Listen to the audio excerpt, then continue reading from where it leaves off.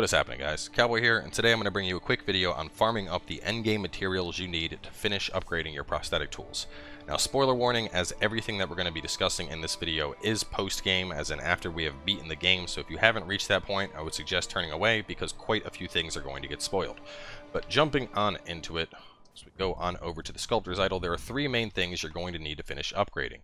You're going to need lumps of grave wax, you're going to need fulminated mercury, and you're going to need lapis lazuli. Now, as far as we know right now, there are only 6 lapis lazuli confirmed in the game per playthrough, and at that, you can only gain access to them if you've gone to the Fountainhead Palace.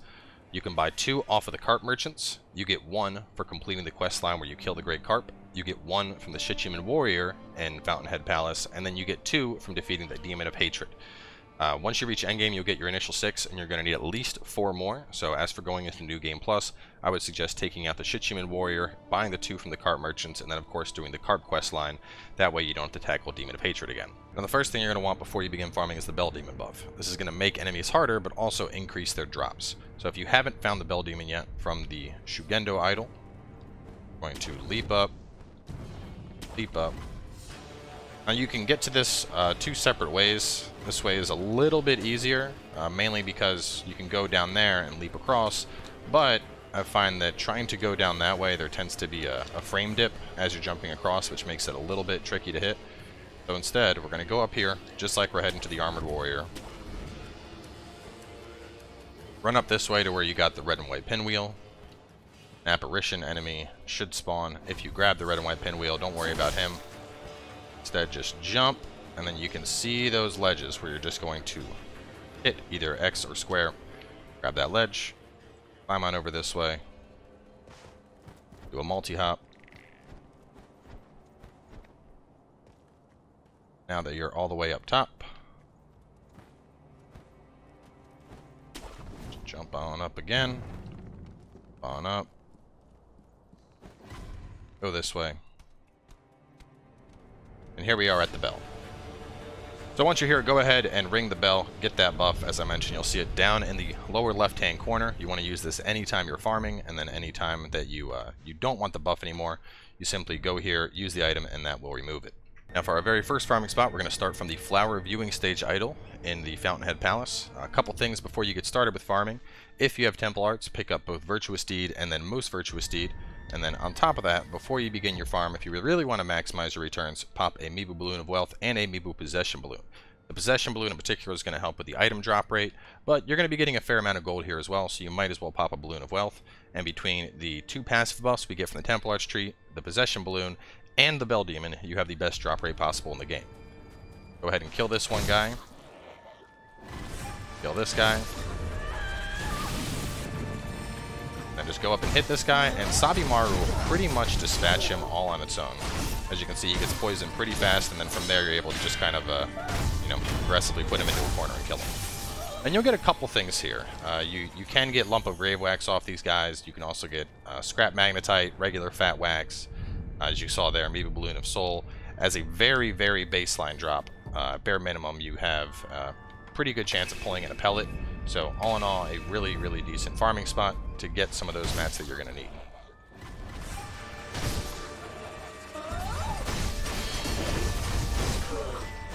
Every now and then you'll see this enemy do a jump up lightning attack. Of course, this is also excellent practice for getting off your lightning counter.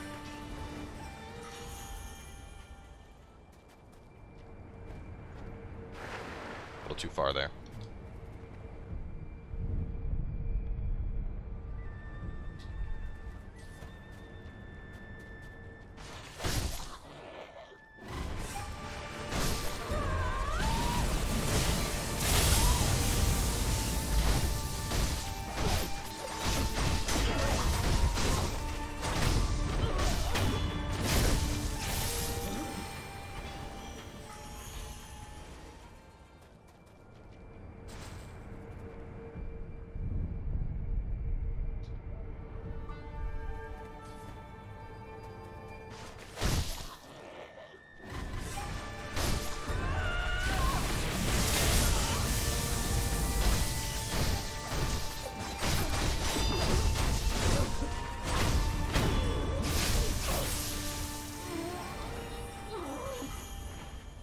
There we go. 2 lumps of grave wax.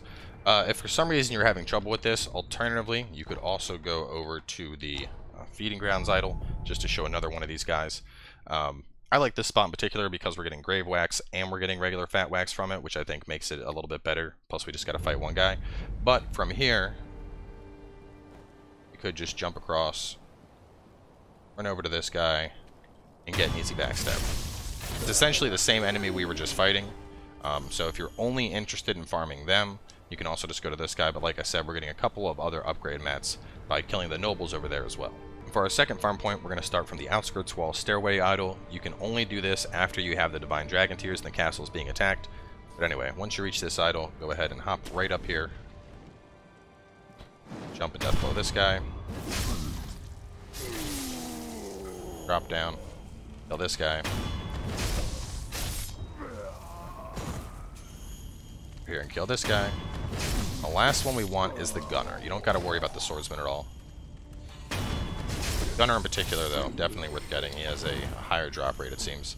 And all in all, this isn't a bad farm. As a very, very base drop, you have a chance to get oil off these guys.